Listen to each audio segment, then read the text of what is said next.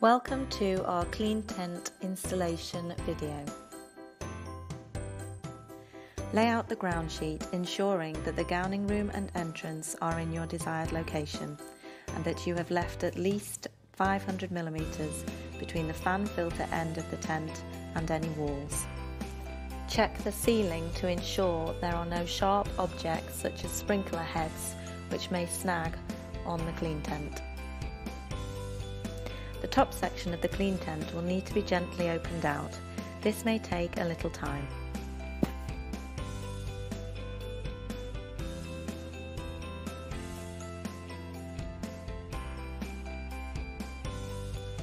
For a basic CleanTent CT675 or CT750 installation, you will require a fan filter unit complete with G4 pre-filter and frame, a final filter, in this case a H14 HEPA, a controller and starter lead, a CleanTent ground sheet and top section.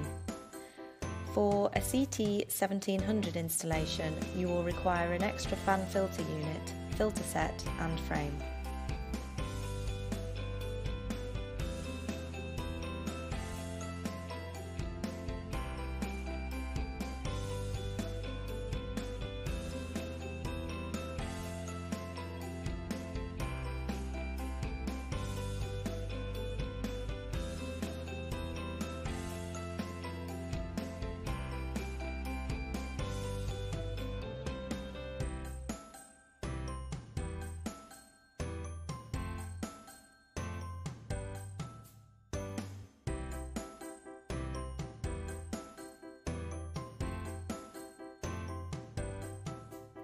In order to connect the CleanTent to the fan filter unit, you will need two people.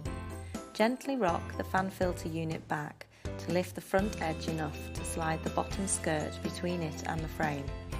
Clip the fan filter unit to the frame and then Velcro the three remaining skirt sides to the fan filter unit.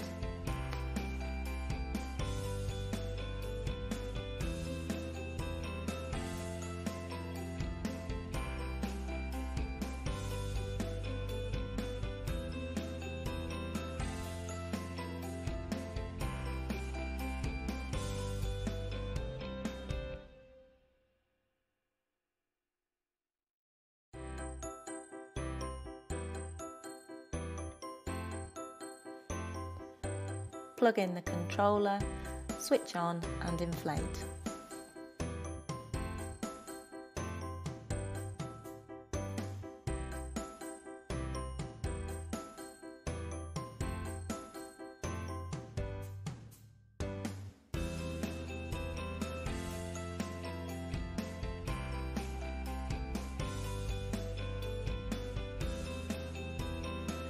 Inflating any CleanTent, care must be taken to balance the incoming and exhausting air.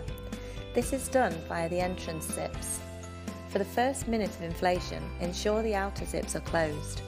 Once the tent is 3/4 inflated, the entrance zips must be slowly opened to balance the air.